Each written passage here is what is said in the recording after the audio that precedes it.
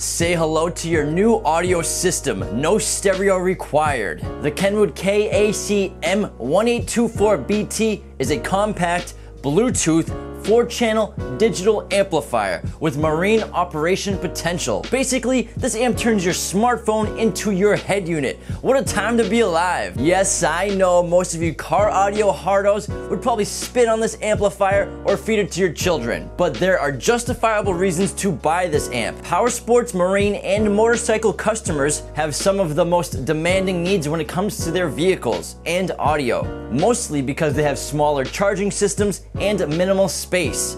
Vintage car drivers usually only have AM stereos if they haven't already replaced them, so you don't have access to FM, Bluetooth, USB, or even aux.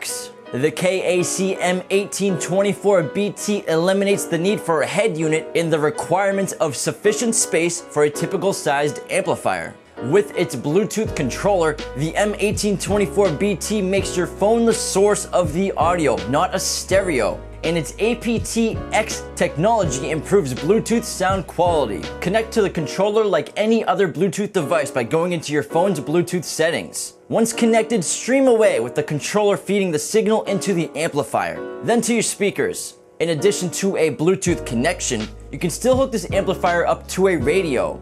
The KAC-M1824BT also has RCA connections, so you can use it with an aftermarket receiver or any other line-level device. It can also handle speaker-level signals as well, so you can still get input from a radio without RCA outputs. The perfect situation for this setup would be if you had just an outdated ordinary FM/AM stereo but wanted to add Bluetooth and a little extra power to your system. You would then be able to switch between the stereo as the source or your phone with Bluetooth as the source. Using the controller is simple. The SRC source button switches from high level or RCA inputs to using Bluetooth as the source. Red illumination is for the high level and RCAs, blue illumination for Bluetooth, obviously. Then the controller has volume, seek, pause, and play buttons, which will only function when in Bluetooth mode. They will not work when you're in the other modes. In high level or low level mode, it is just an amplifier, and you have to make your adjustments and controls at the source. The controller has a long cable,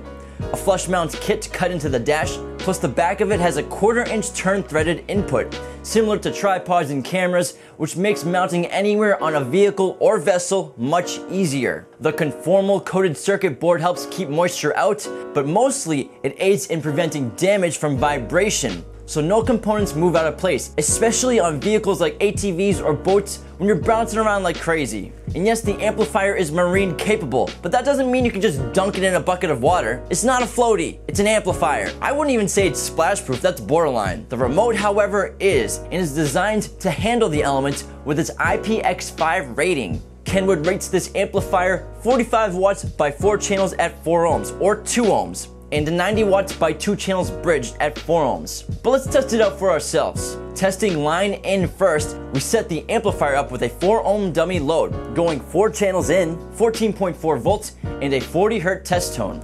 Our audio meter picked up 38 watts RMS of power, 13.2 volts on the oscilloscope, power consumption of 219 watts, and a current draw of 15.1 amps.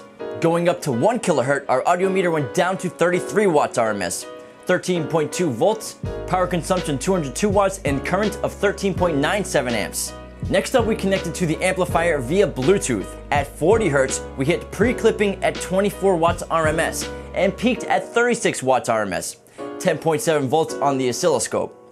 Then at 1 kHz, we hit pre-clipping at 25 watts RMS and peak at 40 watts RMS, 11.7 volts on the oscilloscope. It's not gonna blow your hair back, but not a bad performance from a tiny Bluetooth amplifier. You may ask, why not just build the Bluetooth directly into the amp? Well, this amp is designed for all sorts of vehicles and is purposely made very compact, so you can just bury it somewhere deep in the vehicle or vessel, under the seats, behind a dash, trunk, motorcycle fairing, wherever. And the 10.5-inch cable on the Bluetooth controller will give you access to it at any time. The only adjustable setting on the amplifier is very unique in that it is fader for front or rear, which is basically designed for boat operation when you may have speakers up front that may be closer to your lounging deck compared to the ones that could be all the way in the back or on a wake tower. So you can fade them perfectly for a balanced sound on the water. The amplifier also features a USB input, which is used for charging only. You cannot stream music with your phone or a USB thumb drive. Signal sensing turn on speaker level inputs eliminate need for separate remote lead.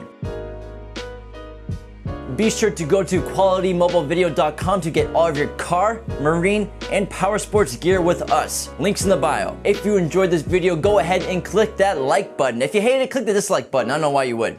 Join the conversation below and subscribe to our channel if you're new. Thanks for watching.